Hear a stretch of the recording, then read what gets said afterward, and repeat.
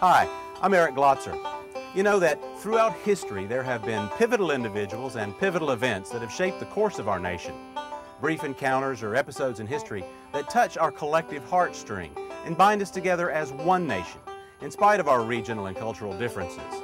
These people and events become the fabric of our national psyche. James Bowie and the Sandbar Duel, which made him famous, are some of the earliest laces binding our national fabric. James Bowie was a man of great mystery, controversy. He left a very limited paper trail. At one point, 5 states claimed to be his birthplace, but it was recently determined that he was born in Logan County, Kentucky in the spring of 1796.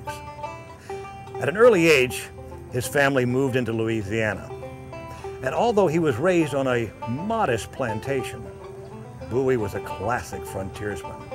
When James Bowie was in his 20s, he moved into Rapides Parish near the town of Alexandria. And there he became very friendly with the Wells and Cuny families, cousins, who were part of the political power at that time. There's a story that James became engaged to Cecilia Wells, but she would die before their wedding.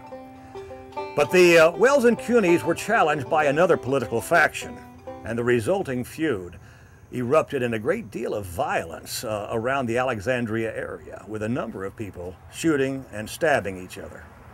2 political factions dominated Alexandria, Louisiana back in the 1820s. James Bowie was a member of one. He had arrived on a steamboat up the Red River to Alexandria. Emerging from the boat, friends of his advised him that Major Norris Wright from the other political party was spreading scandalous rumors. Bowie stormed into town, found Major Wright in the salon of Bailey's Hotel. Bowie stepped up to Wright, and although Bowie was unarmed, he challenged Wright. Was it true? Bowie demanded. Had Wright been spreading these rumors? Wright responded by standing, pulling a pistol from under his coat, and firing at Bowie. The pistol ball only grazed Bowie's ribs. But that incident would compel Bowie to begin carrying a weapon. He had no confidence in the pistols of his day, large, clumsy, single-shot weapons. But he had an old hunting knife. After that, he would carry that old knife with him all the time. His brother Reason described that knife. He said it was 9 1/4 inches long and blade not curved. A straight back design very similar to this. Bowie had a keen scabbard made up for that knife and resolved he would carry it for as long as he lived. The political strife that divided Alexandria was the foundation for the famous Sandbar fight.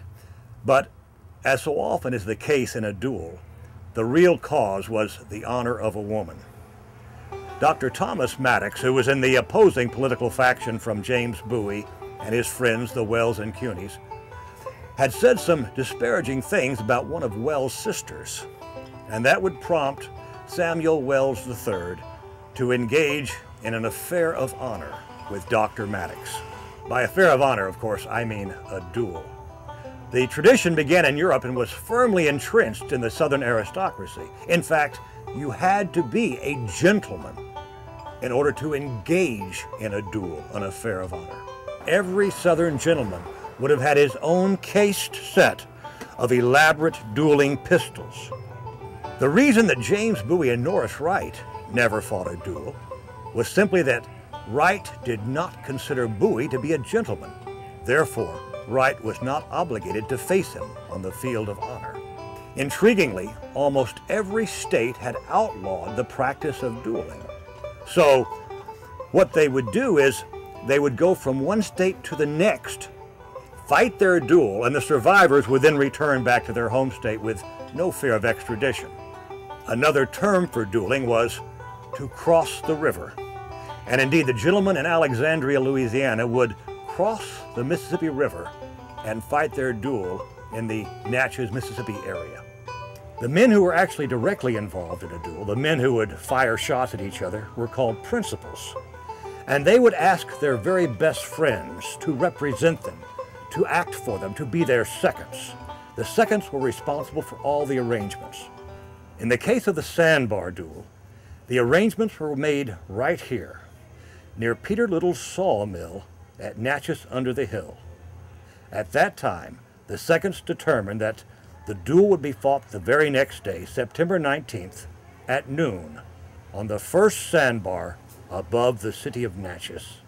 Along with their seconds, each principal would also have a physician to take care of him, and they would also invite friends to come witness the affair of honor and make sure that it was fair and honorable.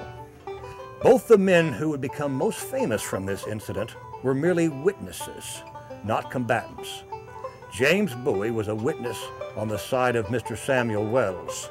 Major Norris Wright was a witness for Dr. Thomas Maddox. And these two factions represented the power struggle in Alexandria, Louisiana. Vidalia, Louisiana served as sort of a front door to the Louisiana Territory, a place where men could come and completely reinvent themselves. There was a saying at that time, at that place, if you did not have a title before your name, judge, colonel, major, that meant you either had no friends or no imagination. Most of the men on that sandbar would have titles before their names. We don't know how legitimate those titles were. But James Bowie was simply referred to as Mr. Bowie, despite the fact he had friends and imagination.